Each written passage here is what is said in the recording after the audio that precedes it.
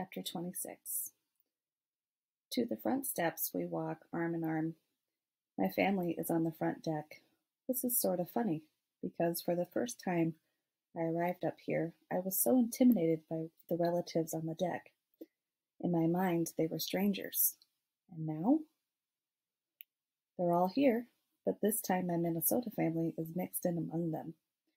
Auntie Ober is on the rocking chair next to my dad. She's leaning over, whispering something to him, and his head is rolling back in laughter. Judy has little Nezzy on her lap and is braiding her hair. Nezzy is singing her newest song from preschool, Head, Shoulders, Knees, and Toes. I can hear Judy singing along, but of course when she says S, it comes out like a high-pitched S. Nezzy stops and looks up to her, trying to figure out where that whistling sound is coming from, but continues on her song. Am I the only one who thinks Judy's syllabate S is a riot? I know I should respect my elders, but I am who I am.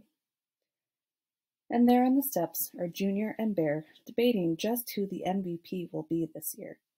Someone from the Cubs or the Minnesota Twins. Yeah, right. Junior holds out his sausage-sized finger, saying, "Pull it." Ugh, boys. Are they always so obsessed with gas? Oh, Lord, Bear is actually going to yank it. "Hi," I yell, running through the front yard. Chairs screech as everyone gets up.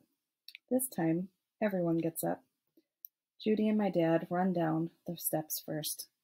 "Why, honey, you've—" "Oh, Apple, look at you," Dad says. I look down and imagine how I must look to them. They haven't seen me for weeks. Actually, 2 months and 6 days to be exact. The jeans I'm wearing are just plain Levi's, my mom's Levi's. I've got her cowboy boots on, and my hair is growing out, and not even done today. Let's just gloss over the issue of my extra 15 pounds I've gained, and the fact that I haven't used a drop of sunscreen since I got here. I'm as tan as tobacco, Nicorette aside. I know, I must look horrible. At the same time, Dad and Judy gasp. "Oh, sweetie, you look beautiful." We all go back inside the house and catch up on this summer. Grandma and Auntie set out quite a spread for dinner. Nezzy is spewing crumbs out of her mouth as she lifts up her offering to Judy and says again, "Bang? Bullets?" I look at Junior as we see Judy take a second trying to make sense of what's going on. We're all feasting as if we hadn't eaten in ages. I think joy makes a person hungry. Musham is pointing out to Bear which plate has the venison ribs on it and which has the beef spare ribs. Of course, my fearless brother takes a hunk of Bambi and proclaims it awesome. Gross. I prefer the spare ribs and finish off 2 of them. How'd you like the spare ribs, my girl? Really good, Grandpa. Maybe next time I'll actually try your deer meat. Sure, I will. Well, no time like the present. Oh, no thanks, I don't do deer. Why is everyone smiling? Well, my girl, I may have forgotten to put the spare ribs out this time, he says with a fake innocence. I think I just threw up a little in my mouth. Thumper, Flower, please don't hate me. I just ate deer. Haha, everyone, laugh at my expense. If I were you all, I'd sleep with one eye open tonight. I can't believe I just ate Bambi. It's the best of times. It's the first best of times I've ever had. The next 2 days are filled with non-stop talking and laughing, and Judy being freaked out by minor things. Going to the old place to feed Musham's horses, and she has to use the outhouse. Picking June berries in the bush, and having to literally comb wood ticks out of her hair. Good times, good times. My dad and I get a rare chance to ride alone on a trip to pick up some supplies. We're going through a lot of food with everyone here, and a lot of toilet paper with my brother Bear here. Don't even ask. The next day, Auntie Ober gets word and tells us that Raph is sentenced to 200 hours of community service. I may have shown up to his sentencing hearing and explained a few things. Carl and Raph just looked at me and nodded. So did Carl's wife. I'm still not happy about what Raph did to me, but I need to move on. Junior has a quote he's always saying, "Any fool who can make you angry has control of your life."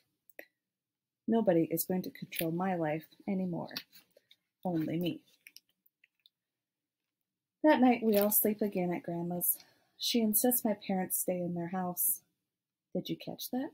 I called Judy my parent. It has a nice ring to it.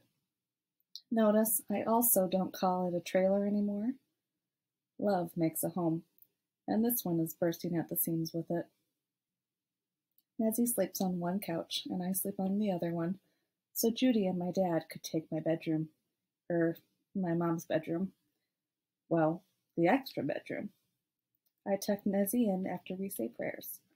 I sort of like her version of bedtime prayer better. Now I laid me down to sleep. I prayed the Lord my soul to keep. If I should lie before I take, I pray the Lord my sword to tape. I pull the blankets up and put them under her chin, and I kiss her cheek and I whisper, "Good night."